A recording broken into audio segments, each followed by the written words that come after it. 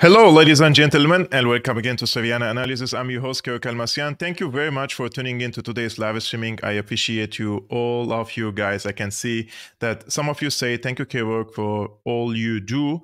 And in Arabic, we say, hada wajbi, which means this is a duty. It's not only a job that I do. It's not only a career that I pursue, but also I want to impact. I have to have an influence over the people's opinions, positive influence. Let's say one of the commentators said another uplifting video about the good nature of mankind. No doubt, I'm sure that's a sarcastic comment. And eventually, the reason why I do these videos, because I want to shed light on the suffering of people, whether it's in West Asia or in different parts of the world, in order to prevent further atrocities against them. This is the main reason and the main consideration why I started Syriana Analysis and where Syriana Analysis will head forward. The main consideration, the first consideration is always and will always be humans, whether it be in the United States, in Latin America, in Europe, in Africa, in the Middle East, West Asia, Central Asia, Far East Asia, and all the continents of the world. I truly hope that one day we can all coexist together. I don't have much hopes about that because I know that the nature of the people who usually come to power is not usually or rarely, let's say, seeking for peace. So that's why we have to expose them and we have to shed light on their corruption and on their wrongdoings and on their crimes. First things first, I want to make a disclaimer because we live in a very free times, let's say, in a very free environment and in a very democratic environment. This video is for educational purposes, and I do not endorse the players, the state or the nano-state actors mentioned during this video. And I don't necessarily endorse the opinions and the analysis that I'm going to show you so that we can together make up our minds. This is the first the first disclaimer. Secondly, guys, on Thursday, which means tomorrow, Vanessa Billy is joining me from Syria, and the Syrian journalist Hekmet Abu Khater is also joining me from France, and we are going to expose the American-backed and the Israeli-backed so-called Syrian opposition in Washington, D.C., these so-called Syrian opposition figures who are working day and night to impose more sanctions on the Syrian people, one of which I spoke about in yesterday's live streaming, and how they are collaborating with very pro-Zionist congressmen and congresswomen and senators in the US in order to further inflict more pain upon the Syrian people. On Saturday, I'm going to host Jose Vega. Probably you already know him if you're from the United States or you are following what's happening in the United States. Jose is now a candidate for the New York City, I think, District 15. He is from he's a member of LaRouche Youth Movement since 2014. And if you have seen some of his videos, he participated in several events, let's say, organized by let's say, journalistic panels or political panels, and he disrupted them with the facts that he believes. He tried to expose them, and one of which was after the Nord Stream pipelines and the Seymour Hersh case. And his movement are going to different panels and events. For example, I showed you how they disrupted the event of Hillary Clinton, for example, calling her out and calling her what she really is, a war criminal, right? So she's coming on Saturday. He is coming. I just misgendered him. He's coming on Saturday at 5 p.m. Central European Time, and tomorrow on Thursday, Vanessa Billy and Hekmet Abu Khater will be with me again on Syriana Analysis at 5 p.m. Central European Time. Before we start our conversation today on the major escalation between the Lebanese militant group Hezbollah and Israel on the borders between the both sides, I'm going to play the short video that I made today, which will probably be ready at 8 p.m. Central European Time, and I will post it on my personal X account. But for you, I always show this exclusive part, without the background music and the editing. But tonight at 8 p.m., I will post it on my X account with the complete video edited. So let's watch it together, and then we come back to our main topics.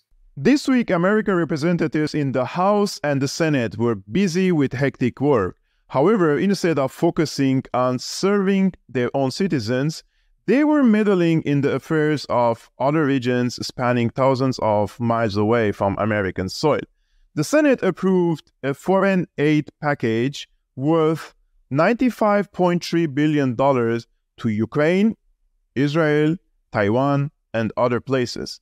Billions of dollars that the United States doesn't have, to war zones which will only flare up the fires of the crisis in these regions and further destabilize global security, especially considering the U.S. public debt that has now exceeded $34 trillion.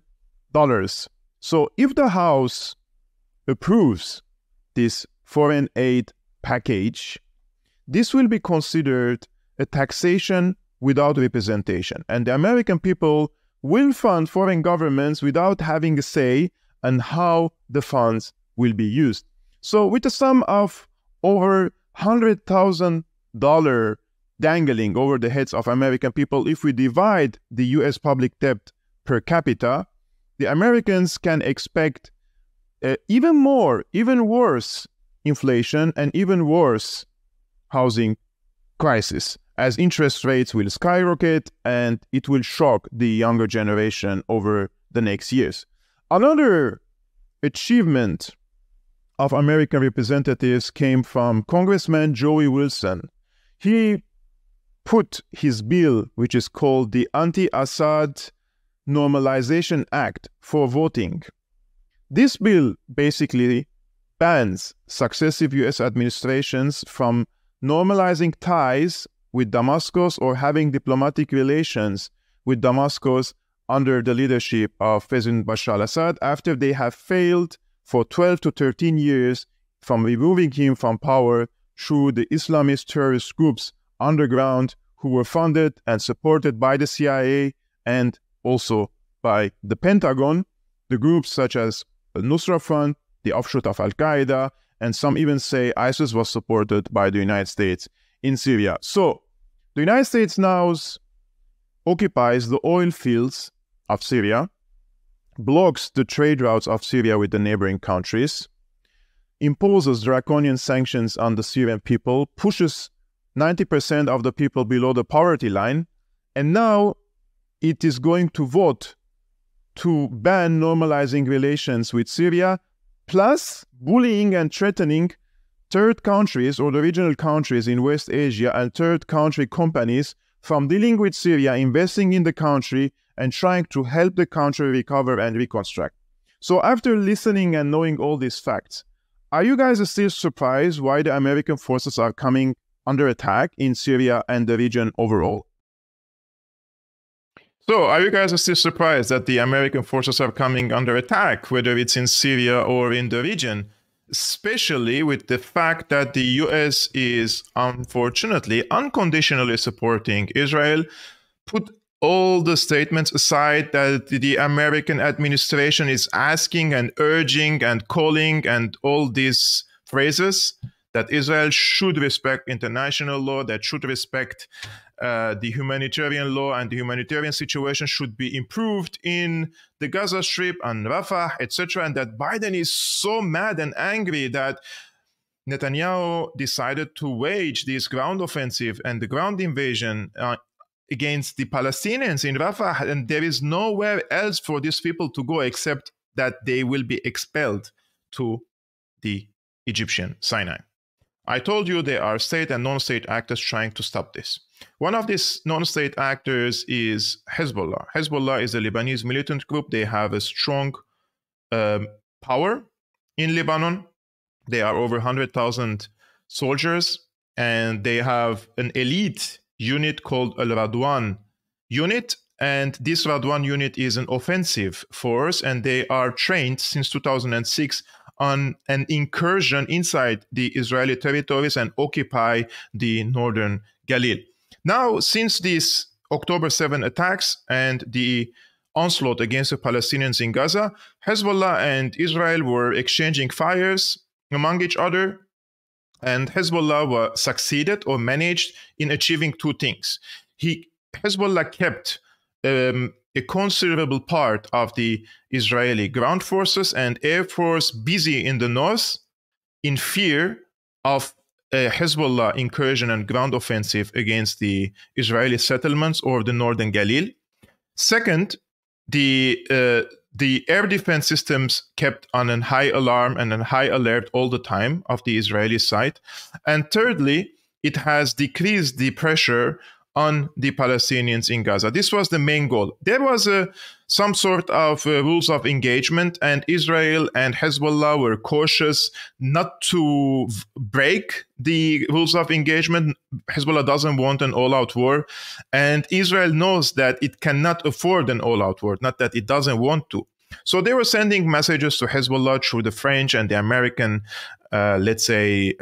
envoys, who were coming all the time to Lebanon and warning Hezbollah to back off from the borders, because what Hezbollah managed to do, they managed to expel around 200,000 Israeli settlers or citizens from the northern Galilee to other places because of the fires and the rockets falling in this area. So the Israelis evacuated and they went into other regions. And this has increased the military, security, economic, financial burden on the Israeli government. So they are threatening to invade Lebanon and wage a ground offensive against Lebanon to kick the Hezbollah forces out of the region from southern Lebanon. They're saying that Hezbollah must withdraw to the north of Litani River. In my humble opinion, that's not going to happen at all. Hezbollah will reject all these demands, and they will continue firing against the Israeli forces until a ceasefire is reached in the Gaza Strip. And what happened today proves this argument, in my opinion. And today there was a major escalation on the borders between Israel and Lebanon. And this title goes, Hezbollah launches unprecedented attack on northern Israel. At least one Israeli soldier, there are two Israeli soldiers were killed and several were injured on the 14th February after rockets from Lebanon landed in the northern occupied city of Safad. I'm going to show you this video. This is from inside of an Israeli base in Safad, and one of the soldiers of the Israeli forces is recording it.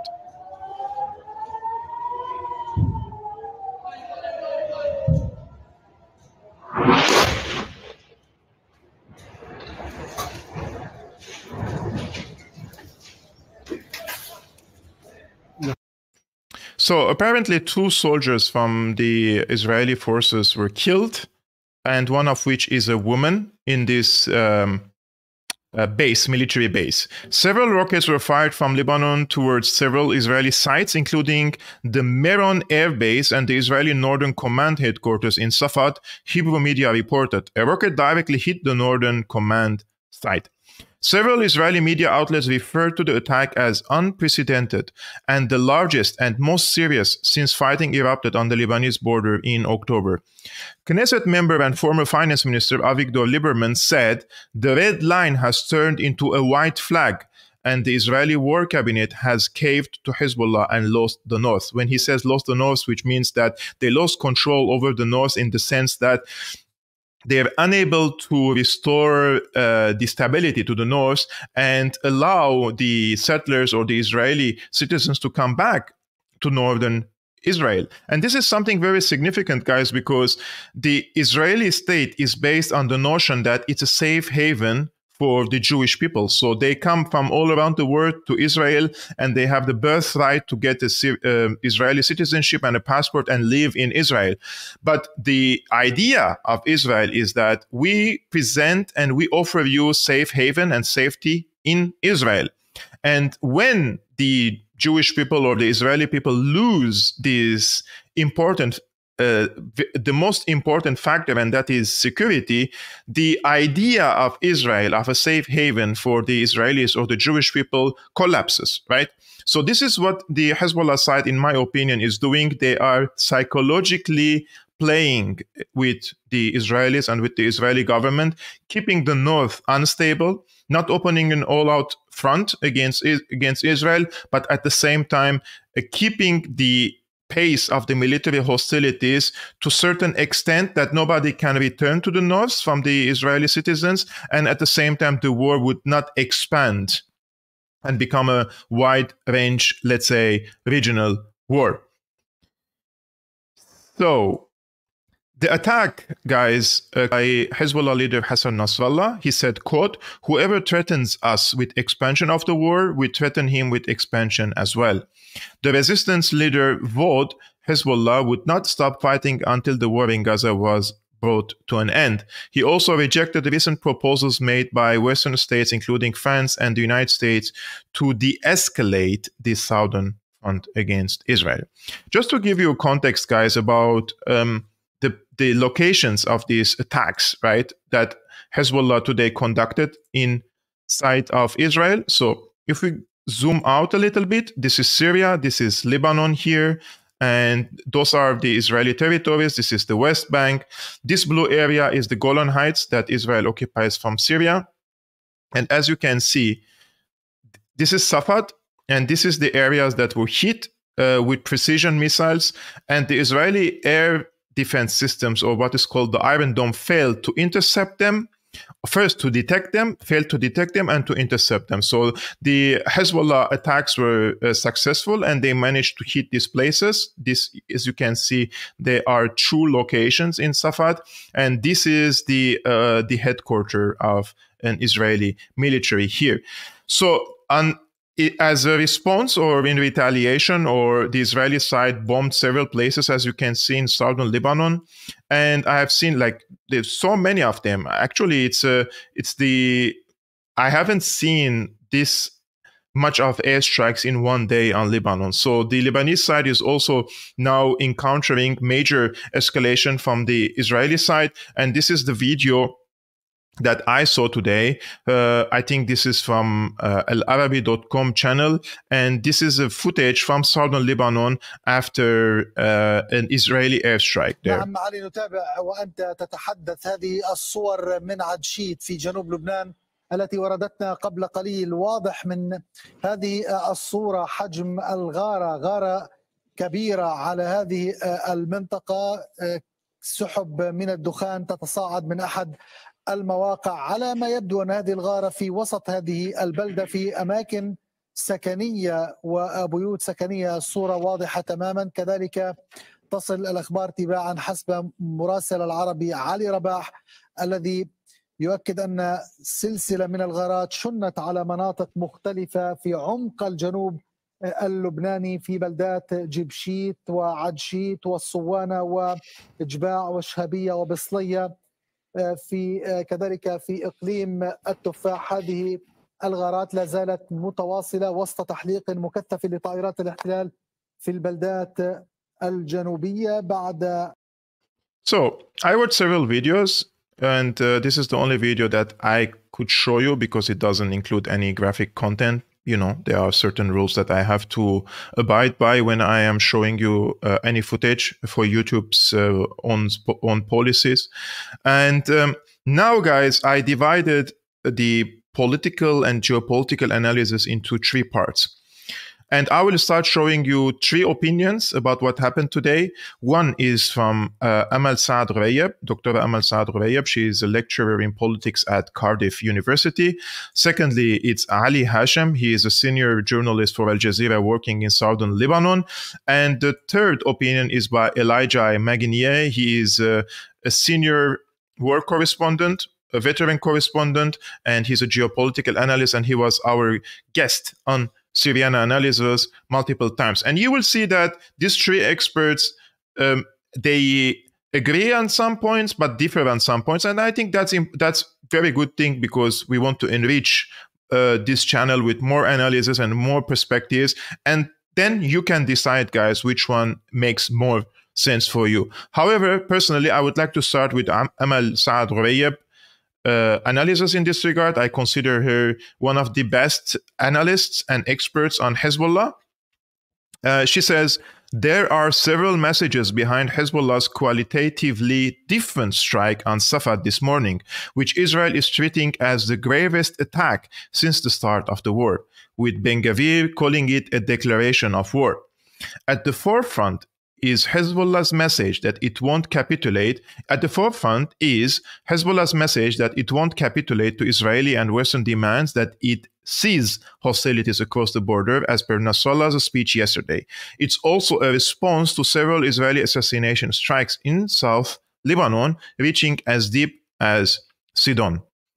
By the timing of this escalation, also appears to be related to Netanyahu's scoopering of the Paris ceasefire proposal and his government's threats to invade Rafah, which in turn would make a full-out attack on Lebanon more likely. Hezbollah is giving Israel a taster of the type of strikes and casualty tolls its military will have to bear should Netanyahu continue to reject a ceasefire. So, according to Dr. Amal Saad Ghorayeb, the escalation of Hezbollah, usually the escalation happens from the Israeli side, right? And this is new for us, that Hezbollah is the party initiating to escalate and not Israel. So it's divided into two parts.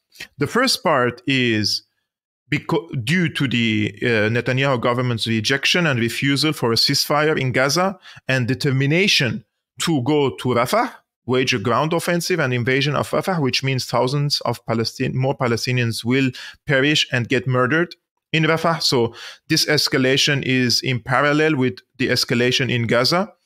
Two, and that is also very important, is a response against the Israeli violation of the Lebanese sovereignty in the past and the assassinations of whether Hezbollah figures or the Hamas figure in southern Beirut. This was a few weeks ago. So they are, let's say, divided into two objectives.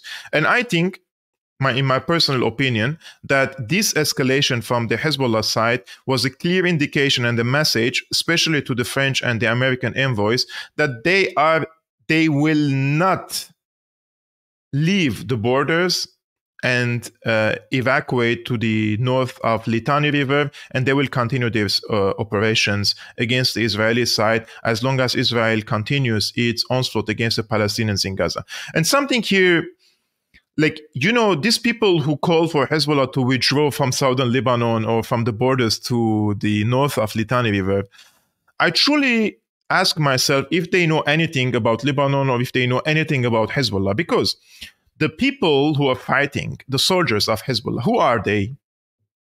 Do they come from the moon? Do they come from the galaxy? Do they come from Mars? They are the people of these villages.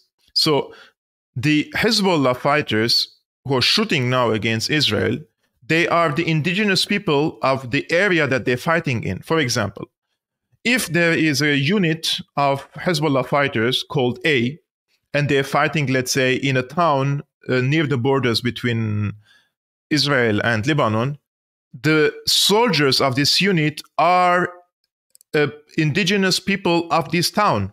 They are the people of the town.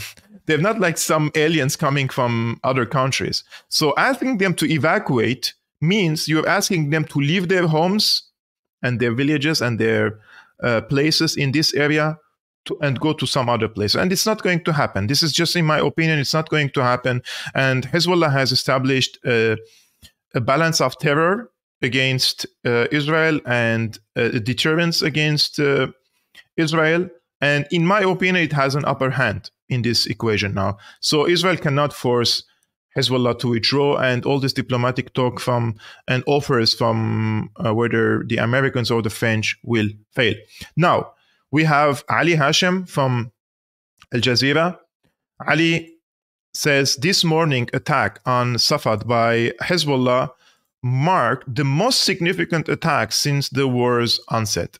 Key observations include some of the rockets travel exceeding 15 kilometers without interception by the Iron Dome, their accuracy in hitting precise targets, and the impact of single strike resulting in at least 1 killed and 7 injured.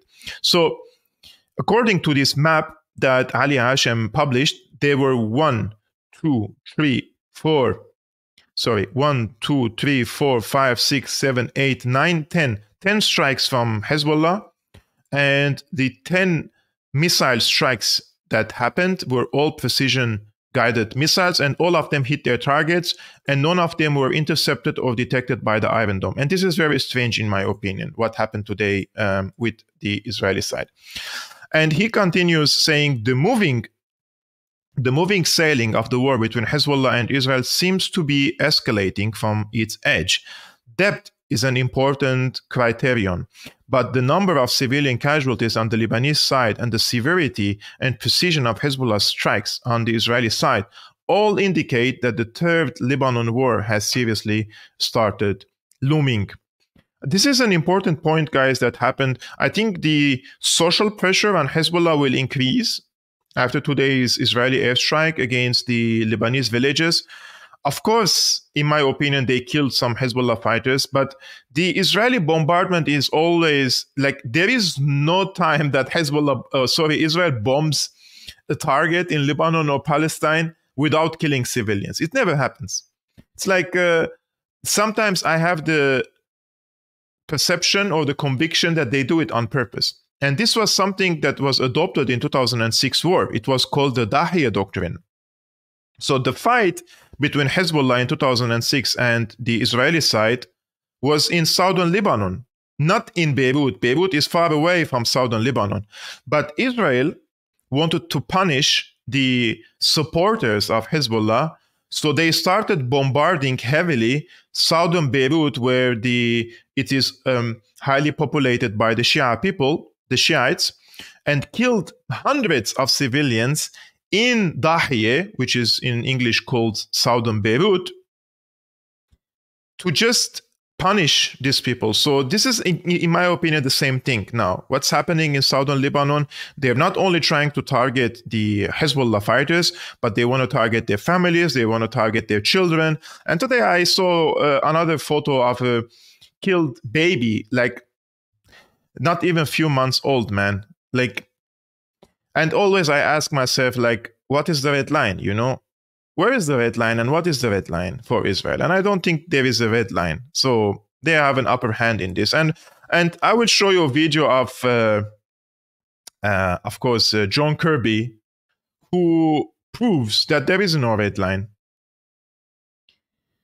This was yesterday. Take a look. Thank you, Karim. Admiral, you've been asking Israel to avoid killing Palestinian civilians from this podium many times. So I'm going to share the statistics with you. On day one, there's 198 people were killed. On day 128, 117. So on average, it's 100. So either Israel not listening to you, or they believe there are no consequences. So which one is it, or is it both? You have to look. I'm not going to speak for Israeli military operations, Nadia. You know that. No. To speak for the Israeli military, I'm asking for you because you defending the point of view always that no civilian should be killed. So the number has never been reduced. It stayed steady all the time.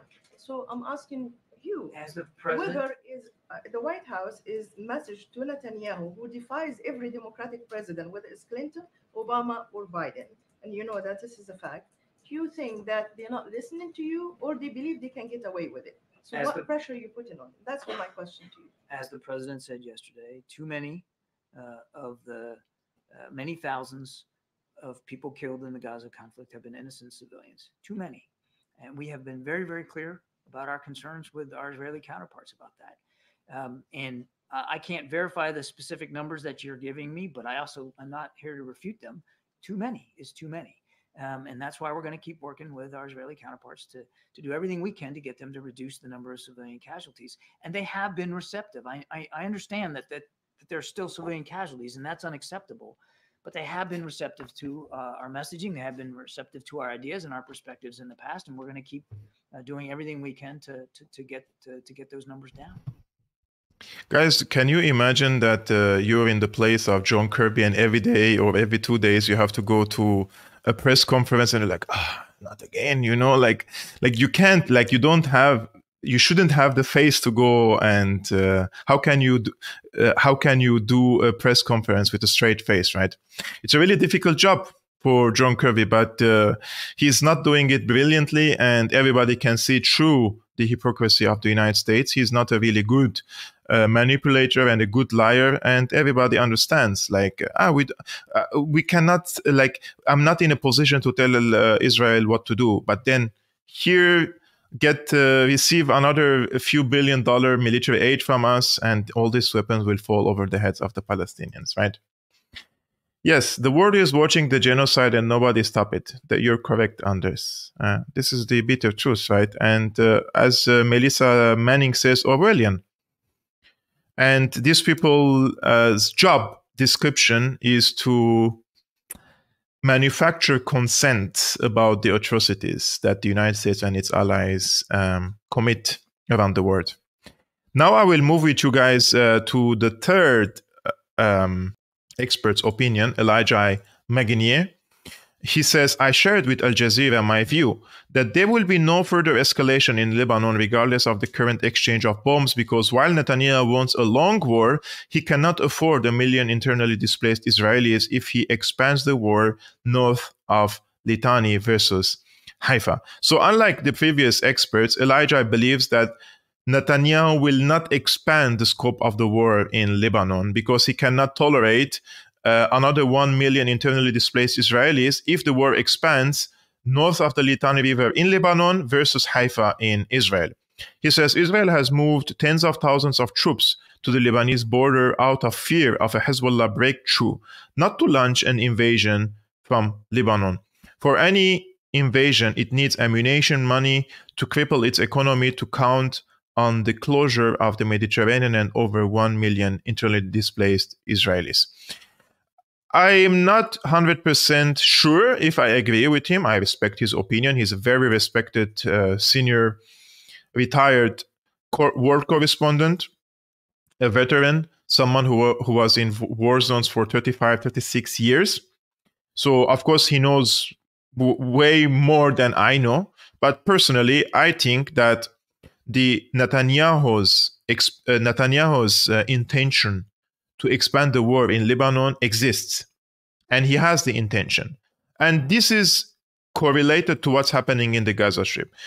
His inability to achieve the major goals that he set so high in the Gaza Strip, and his the internal crisis that he's living in, and his willingness to bring in the United States and invite the United States to intervene directly in this conflict, those are factors that we have to take into account, because, guys, we have to remember that not always sane people make decisions, and there are always a margin of miscalculations, and also there are decisions made by politicians out of desperation. And I think that Netanyahu's position is very, very dire. And first, he couldn't destroy Hamas's backbone in Gaza yet. He couldn't liberate the hostages that he promised his people. And three, the mounting international pressure against him and the accusations in the ICJ against his country, those are all unprecedented. And if Netanyahu is desperate enough that he knows that he's not going to achieve his goals in Gaza, and he wants for the Americans to intervene, then he will open a new front against Lebanon. This is just in my humble opinion. However, Elijah Magnier was today on Al Jazeera English, and he gave his perspective about this case, and I will show you what he said in this regard. Let's now bring in Elijah Magnier. He is a military and a political analyst. He joins me now from Brussels. Elijah, as Zaina was just saying, up until this point, this had all seemingly been carefully calibrated. It was within the rules of engagement. Has that now been broken? And if so, where does this end? Yes, it has, because we have seen several hits north of the Litani River that the Israelis are asking Hezbollah to withdraw behind the Litani River. So Israel is hitting several villages that are considered very sensitive, like Nabati, like Jibshid, and it is also hitting other villages that has not been hit before. So it is an escalation, and I think Hezbollah will respond by the same intensity of the bombardment, but without enlarging too much the war. And what I mean without enlarging, it means respecting more or less the limit of the engagement, but not going into an all-out war, and which is not also in the interest of the Israelis, because then if they go to villages like Tyre and Nabatigi, they have to include Haifa on the other side, and we're talking about 1 million Israeli becoming refugee. Not to mention wars on multiple fronts. Let me ask you about timing, Elijah. This, as we say, appears to be an escalation, just as Israel is also planning its ground offensive in Rafah. Should we read anything into that? Well, the war in Rafah is really decision is not going to increase the battle on the Lebanese front, but it is going to increase the battle on other fronts, like in Yemen and Iraq, where the both members of the axis of the resistance will escalate further. But again, it's Netanyahu who really needs to remain in this war, to go and attack Rafah, and after that to go on around the negotiation table. If he stops, the only thing that he has achieved now is only to destroy Gaza, but he has not deterred Hamas, he has not defeated Hamas, and he knows he can't release all the prisoners by military means, regardless of the release of 2 only prisoners out of 131. So again, Netanyahu needs to stay in power, and for that, it is in his intention and his advantage to remain in a state of war against Rafah, against Gaza, and also against Lebanon, but within certain measure that it doesn't go out of his control. Let me press you a little bit, Elijah, on what some of the other powers are thinking. You mentioned that you don't see necessarily an escalation because of Rafah on this border, but you potentially see that elsewhere. So what is Tehran's calculus then here on the Lebanese border? Is this about solidarity, or is there a broader strategic objective? It is only solidarity and to keep a part of the Israeli forces engaged. It is not in the plan of the Israeli army to start an invasion in Lebanon because they can't. Hezbollah has much more capability than Hamas, or the borders between Hezbollah and Syria, Iran, Iraq are all available and open. Hezbollah has sophisticated weapons that have not been used so far. Israel is aware of that and is also aware that there is no way the Israeli settlers will live in that area if the war continues and escalates. This is why what Israel can do is exactly what it's doing now, but destroying even further the villages within 5 to 20 kilometers in a way that doesn't invite Hezbollah to continue carpet bombing until reaching Haifa.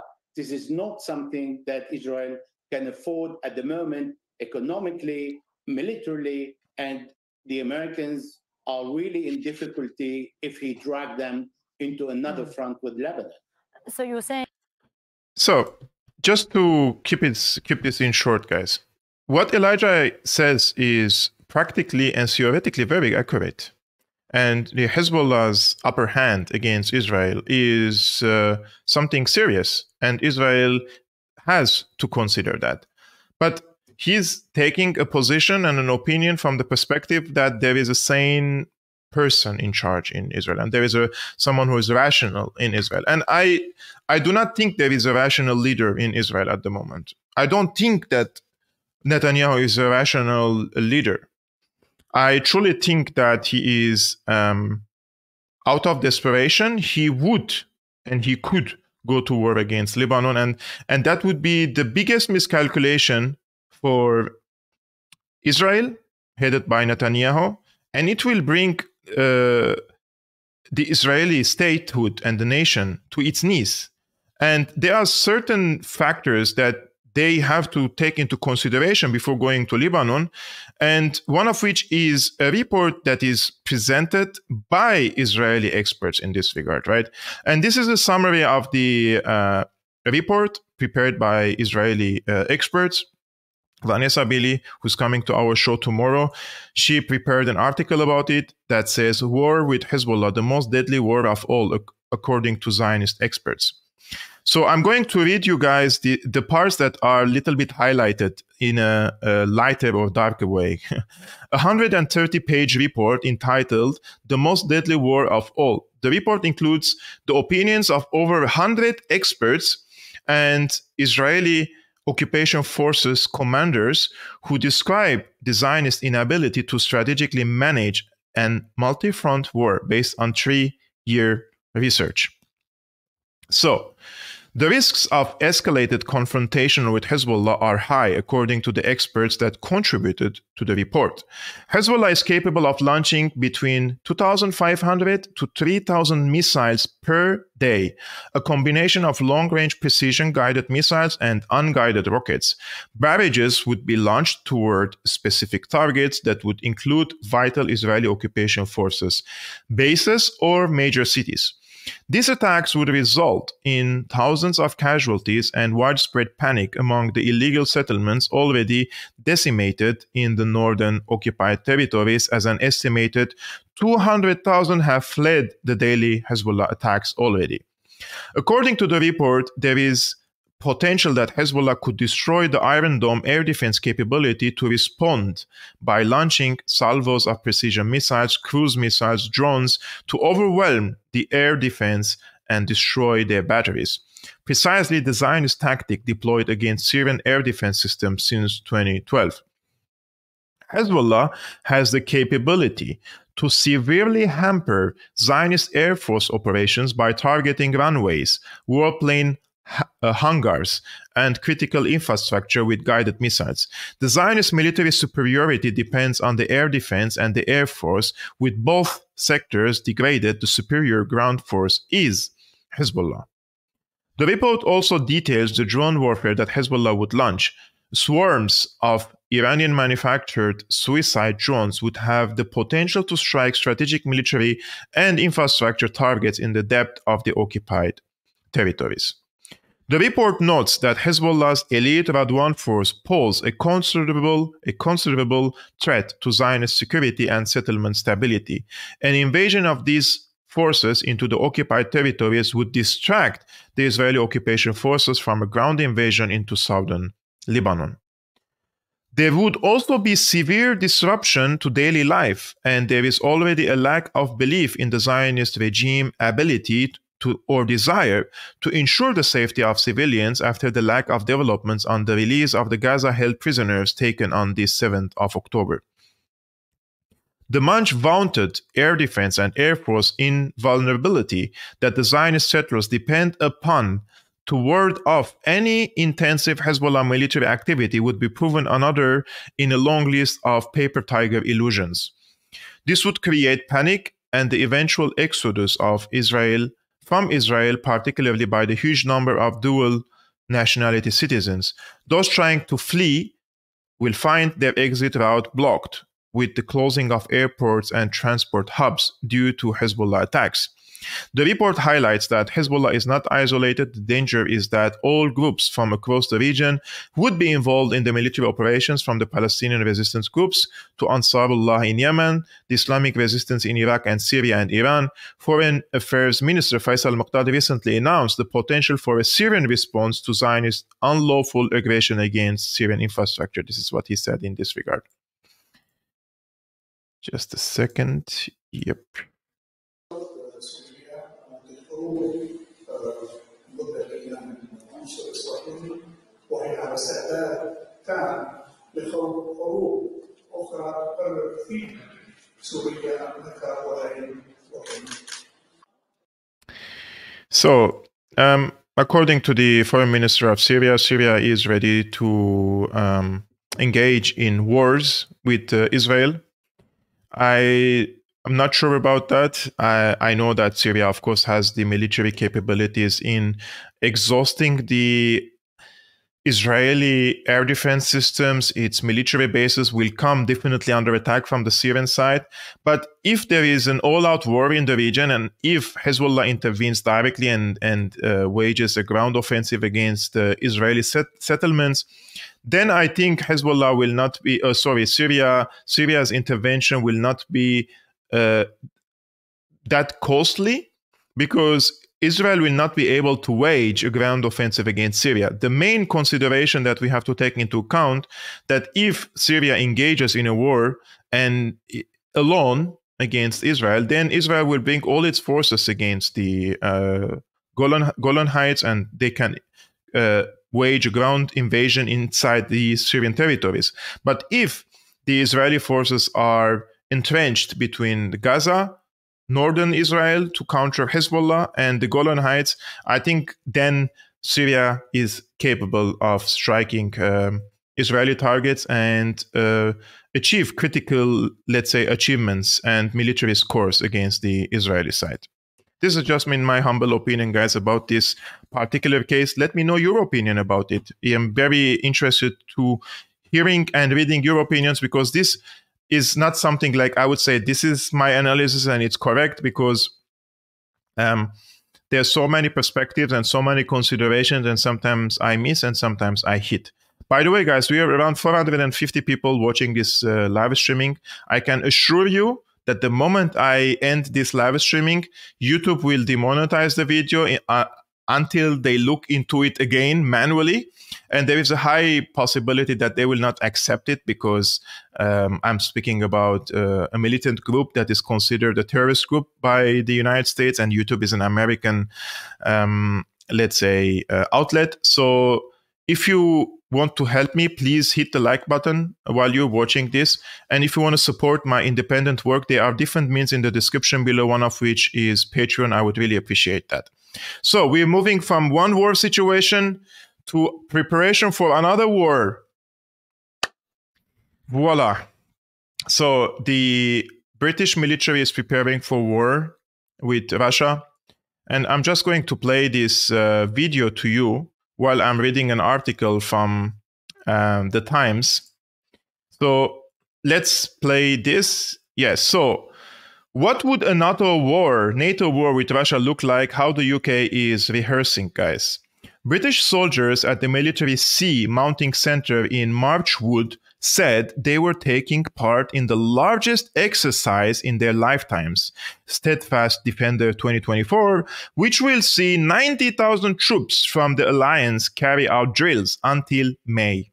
The exercise, NATO's largest since the Cold War, will see nations rehearse how US troops could reinforce European allies in countries bordering Russia and on the alliance's eastern flank if a conflict were to flare up with a near-peer adversary.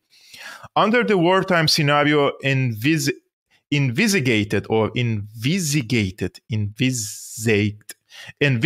let's say, by military planners, Tuesday's scene at Marchwood would happen several weeks before President Putin launches a full-scale war with NATO, because they would receive intelligence warning them of an impending attack.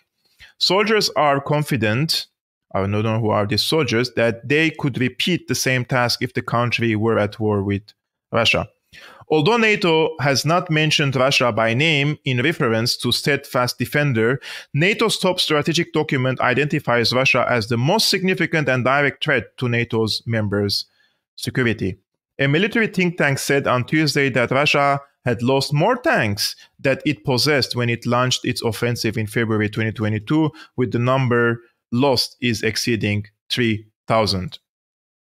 So, Ukraine has also suffered heavy losses since the invasion began, but Western military replenishments have allowed it to maintain inventories while upgrading quality according to the assessment.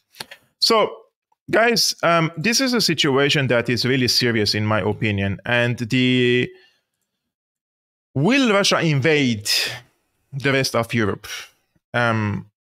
I'm highly confident that they will not invade, and they don't have any suicidal thoughts of invading a NATO country and activating Article 5 of the NATO Charter when the United States will use nuclear weapons and use all its force, and other NATO countries will be also obliged to join. I don't think Russia has suicidal thoughts of going in war against how many countries? 30 countries, 31 countries, NATO countries. So my theory is, call it a conspiracy theory, but this is my theory. The NATO side knows for sure, 100%, that Ukraine has already lost the war. And they know that in a year, 2, 3, 4, this slow grabbing of land that Russia is, the strategy that Russia adopted, and sending lots of reinforcement to the front lines, preparing for a summer offensive. And they're preparing for the scenario, a possible scenario, that Ukraine will lose all of Donbass, Zaporozhye, to the Odessa, and then Ukraine will become a landlocked country. They're preparing for a situation that if Russia occupies all of Donbass, Zaporozhye, Mykolaiv, and Odessa, that Ukraine will disintegrate and it will no more become a nation state. It will not stay as a nation state. So if that is the scenario that even Putin hinted during the interview with Tucker Carlson when they spoke about Hungary and they spoke about Poland, of these countries having geographical and historical claims inside of Ukraine, then I think if this is the scenario that they're preparing for, then these forces are prepared to go to Western Ukraine to keep it in the hands of the NATO countries, and then probably incorporate them and integrate them into the countries of Poland and Hungary and probably Romania. I'm not sure, but this could be the theory. This could be the main reason and consideration behind it. Of course, they're not going to come and tell the American people and the European people that all the tax money that you paid and tens of billions of dollars and euros that you sent to Ukraine were just like that. They were ineffective and Ukraine didn't win this war, and the Leopards and the howitzers and all the beautiful weapons that we sent there only led to the killing of hundreds of thousands of Ukrainians, and they don't have a manpower to continue. They're not going to tell the truth, right? This is just in my opinion. I think they're preparing for the worst case scenario, which is the disintegration of the Ukrainian armed forces and Ukraine as a nation state. And one of the articles that may prove this point is this, published yesterday in the Business Insider, says things are going badly for Ukraine, really badly. And I'm just going to read a few parts. The Senate on Tuesday passed a $95 billion emergency defense aid bill that could help Ukraine, but the bill will now need to go to the House of Representatives, where Republicans are expected to seek to block it. In the meantime, Ukrainian troops are having to restrict their ammunition use, and in some parts of the front line are being outgunned 3-1, Bloomberg reported recently. US-supplied guns such as the howitzer are falling silent near Bakhmut, a city that has been the site of months of brutal combat because of shell shortages, CNN reported. Personnel problems are also growing. Among the core disagreements between Zelensky and Zaluzhny was recruitment, with the former military chief claiming Ukraine needed to massively boost the number of people being drafted into the military, while the president was concerned about the impact on already fragile national morale. These challenges are creating serious consequences on the front lines.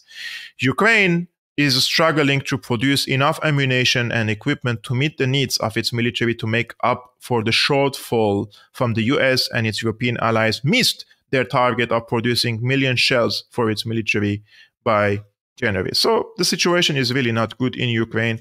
And this is how I'm trying to connect the dots and try to present a theory. And that is, the Western allies of Ukraine are preparing for the complete collapse of the Ukrainian state, the armed forces, and they want to send forces to Western Ukraine in order to incorporate it to other countries.